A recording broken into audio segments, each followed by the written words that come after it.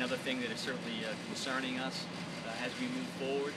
At this point, we have ruled out no options on this. We're not sure what happened to Nate.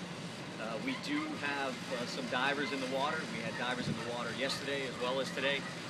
And that concern is really just to look at all options here.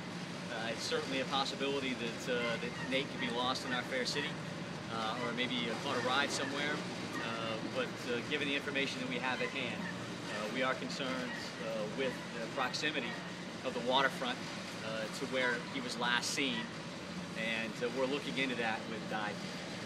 They are currently just replenishing their air supply, and they'll be back down here shortly. This has been a collaborative effort with the South Portland dive team, as well as the U.S. Coast Guard, Marine Patrol, Harbor Patrol, and the Portland Fire Department regarding the search along the coastline here. We do have the Maine State Police. They're en route as well with a side scanning sonar unit, which is a piece of equipment they would tow behind a boat to get a visual from a radar perspective of the bottom of Casco Bay. That will allow us to expand our search beyond the piers that you have here and a little further out into the waterway as well. Again, we're here primarily because we want the public's assistance in finding Nate and giving us any information that they may have at this point. We have received some information from the public, so thank you very much to the media for getting the word out there. And obviously this is something that we have a full court press on. We have a great deal of resources involved in this, and we'll continue until we're able to bring some answers home to the family. What article? I'm just going to leave it in an article folding at this point. That way we don't narrow down any tips that may come in later on. How many friends in the hotel were they staying? They had a couple of friends with them and just a local establishment. The water temperature is like 52 degrees now. Is there a hypothermia? That is a possibility amongst others. The coastline here in Maine is cold year-round, but we're certainly not warmed up enough at this point where it wouldn't be a shocking entry into the water for anybody. Chief, assuming he was asked to leave because he was intoxicated, is that correct? That's correct. That's the information we have at this point. Okay, and when you said he was staying at a local establishment, was he staying at a hotel or at a friend's house? He was staying at a local hotel. Thank you. When was video and if you looked at it and seen signs of it? The video review is a major component of the investigation right now. We are surrounded by cameras of different makes and models on different locations. So we have had detectives as well as uniformed police officers canvassing the neighborhood throughout the day. That he wouldn't be in the water. You said we found the article floating in the water. I mean, is there any sign that he's not there? Well, in law enforcement, we don't rule out anything at this point. So anything could have happened. There's certainly a possibility that he could have walked away, he could have run into friends. There's a lot of different possibilities that are out there.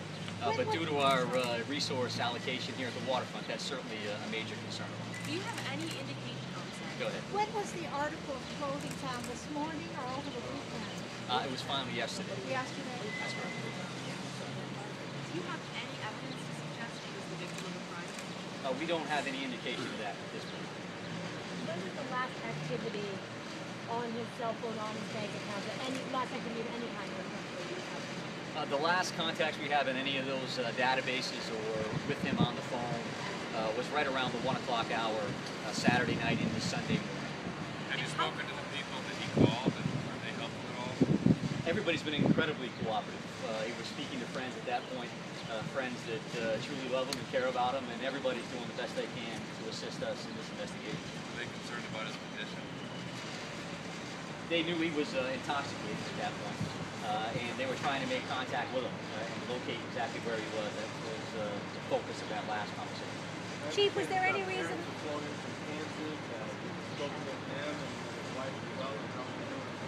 As you can imagine, no matter what happens here, whether Nate walks in off the street and apologizes for everything that's going on here, it's a very traumatic time for the family. I have had the opportunity to meet with the parents as well as Nate's wife, and they're doing the best they can given the circumstances. It's a scary time for everybody, but they're very strong, caring folks, and I wish I had the opportunity to meet them under different circumstances. Chief, is there any reason to believe that he might have been despondent or suicidal from those conversations? Beyond the drunkenness, was family concerned about about what he was saying? No, there's no information to lead us down that road at all. Did the Amazon dogs pick up anything supposed to be the person that's handling the dog? We did have dogs searching the area down here. We have no plausible information that they located anything at this time. Just to get a sense of the timeline, so if make sure I'm correct, he left here around 12:20. The last phone call you had from him, or the last contact with his phone was 1 o'clock. It was right in that general area. The phone. Did he give any indication to his friends that he was lost or couldn't find his way? He did describe a local downtown building to kind of give us a point of reference, a landmark, if you will, but they're not familiar with the area either. But was he saying, like, I don't know where I am, I see this? He was saying, I am in front of this building right now, which is not uncommon for somebody that may be in fact lost, to give a landmark in hopes that somebody else can pinpoint that. Where was that? It was on Commercial Street here, along Commercial Street. Camilla? You know, So was he like Are you going to tell us wandering what it was? no. Okay. Thanks You for say asking. he left at 12:20 or 12:45? 12:20 of the staff. The friends chose to stay, or they didn't leave with him, so he left alone. The friends had no information that he had left when he did, so they were separated. They didn't know he had been looted. The friends he was talking to were the two guys that he had been in the bar with. Yes. Phone calls were with his two buddies that were up here. Nobody in Boston or. I don't have that information. It Okay. was somebody outside of town. Is there any ground search planned in connection with this in these areas? We had uniform officers out throughout last night, and I would expect that we'll do that again today. Family and friends are also kind of combing the neighborhood in hopes that they'll also be able to give us some information on Nate's well-being and his location. Friends were obviously worried earlier on when we kind of anticipated. So did they wait to call you to remind? Did they search themselves in the early morning hours? I don't believe so, no. I don't believe they searched early. Any other questions? All right, thank you very much for coming. I appreciate Spelling it. of your last name? Sauschck. You're welcome.